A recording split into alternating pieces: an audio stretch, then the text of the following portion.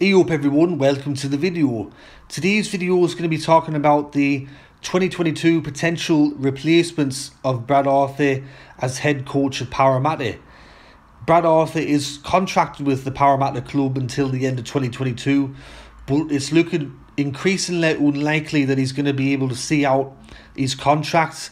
The Parramatta board has said in the past that they back Brad Arthur 100% and they won't change the coach unless something drastic happens. But after a 4-game losing streak and a 56-10 loss against Manly today, I'd say that's something pretty drastic and things need to change. And some people might be saying you might be being a bit drastic there, but over the last 4 to 5 years, it's been the same thing with Parramatta. They start the year great, and then just over the halfway mark, going into the back end of the year towards the finals, the club just seems to lose direction and they just seem to capitulate. It happened in 2017, it happened in 2019, albeit the win over Brisbane in the finals. It happened in 2020 and it's happening again in 2021, and change needs to happen. And it has to happen this year, at the end of this year. So we're going to be looking at some head coaches that could potentially replace Brad Arthur in 2022. And we're going to start with pretty much the most obvious one on the list. It's Shane Flanagan, the former Cronulla coach. Shane Flanagan has a very good record as a coach in terms of results. He got Cronulla their first ever premiership. Every single year that he was at the club pretty much made the finals and was a competitive side, very well drilled. But unfortunately, that's where things kind of end for Shane Flanagan off the field. And as he's known throughout many NRL circles and amongst fans, he's a very unsavoury character. He has a very dodgy history, and he's someone that is not really well liked amongst the NRL community as a whole. And he is allowed to coach at the start of 2022. That's when his ban ends, that was handed by the NRL. In terms of where people are at the moment in their coaching careers, I think Shane Flanagan, for most people, would probably be the most obvious choice. But the thing that kind of puts me off Shane Flanagan is what's happened in the past with the Asade and the peptides and the whole getting banned thing and all that caper. I can see if he ends up becoming the head coach of Parramatta that the same things that Cronulla got tarnished with are going to happen with Parramatta. We're going to be called peptides Parramatta or drug matter or something like that. And that's not something that I would like at the club. There's also the issue over sponsorships and attracting people to the club.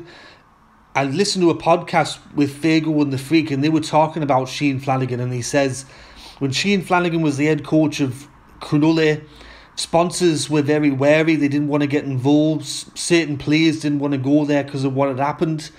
And I can see if Shane Flanagan does end up at Parramatta that there might be certain sponsors and certain players that would not want to go there because of what's happened in the past. And I think the club has to be very careful about that.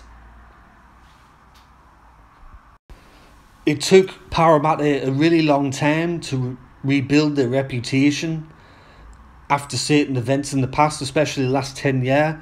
And I think the last thing that the club needs is for themselves to be dragged back down into a position where the reputation might be tarnished. So even though Shane Flanagan might seem like a good option to some people, I think that's something that the Parramatta club should be wary of.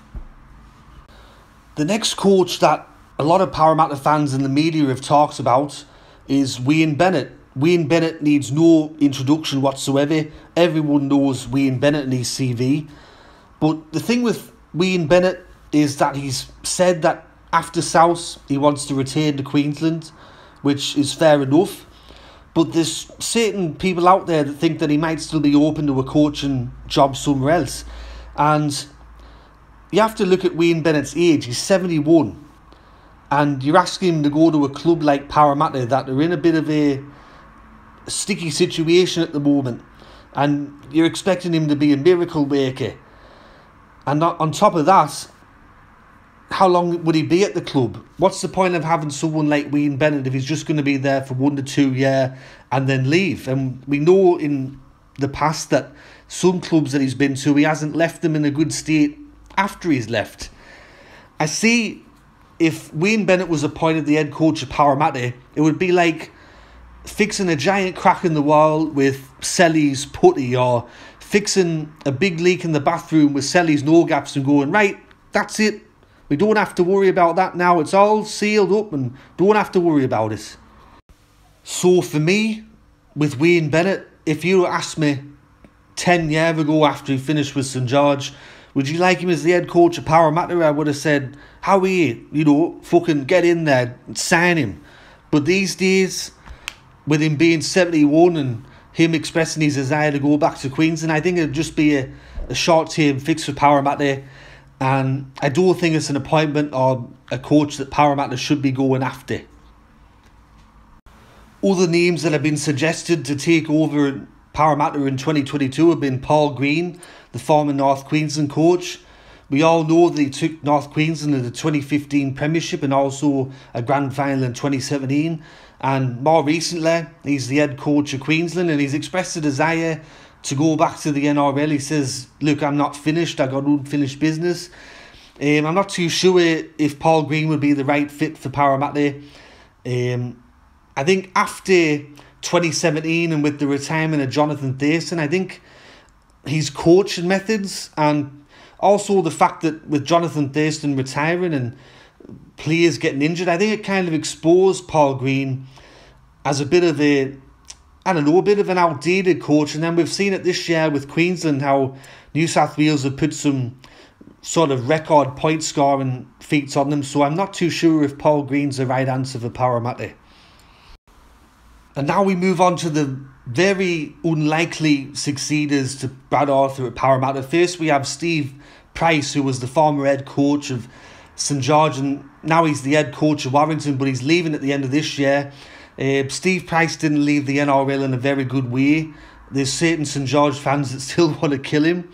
At Warrington, he did win a Challenge Cup, but with Steve Price, he's kind of a coach that he hasn't been able to get Warrington to the next level, and I'm not particularly a fan of Steve Price. I don't think that he would be the right fit for the job at Parramatta. I'm still personally a bit angry at what he did with St George, so he's someone that I probably wouldn't want at the club.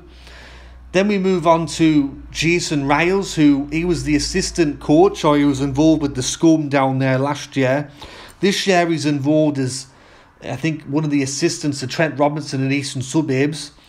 I think to be a head coach at Parramatta, you have to have a bit more experience, because a club like Parramatta, there's so much pressure to win and there's so much pressure to do well. And I think throwing in a rookie head coach like that would not only be bad for Jason Riles, but I think it would also be bad for the Parramatta club. And I don't care if he's been head assistant at the Scum, it doesn't mean no difference to me. Then we go on to Cameron Ciraldo. He was the interim head coach at Penrith a couple of years ago, and ever since then he's kind of been thereabouts as trying to get a head coaching job somewhere. But I think once again, just like the Jason Riles thing, throw it in someone that doesn't have that much experience, I think would be a bad thing, because at the moment Parramatta needs, I think, a proven winner as a head coach, and they need someone that's experienced. I think throwing in a rookie would be a very bad idea for both parties, because there'd be so much pressure on that coach to perform. And we also have the one that's very far out left field. This one's Jeff Tuvey. He hasn't done any head coaching in any capacity, well, in the men's game anyway, since I think 2016, 2017 with Bradford. Before that, he did all right at Manly, took him to a grand final in 2013. But I think with someone like Jeff Tuvey, he's been out of the head coaching job for a few years, and with the game changing and adapting, I think that he probably wouldn't be the right fit, because if you look at back when he coached, when the NRL is now, it's a totally different game, even though it was a couple of years ago.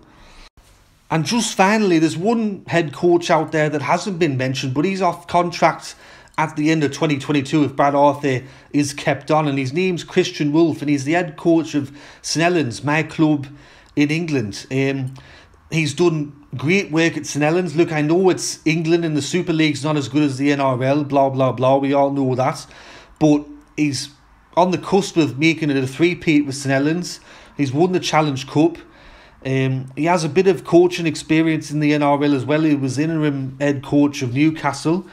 He's someone that Parramatta should consider as the head coach role for 2022. And we have seen in the past that you do get some head coaches that they don't start in the NRL, they start in the Super League. They do their apprenticeship there, they win things there, and then they come to the NRL. We saw that with Justin Holbrook.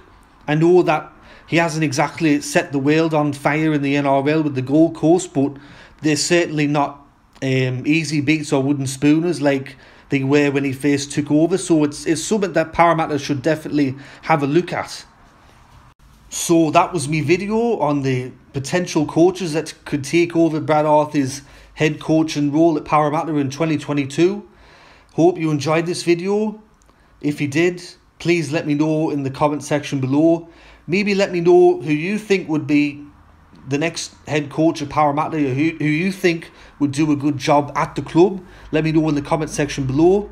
Anyways, everyone, this is Rugby League History signing off. Tatty bye for now.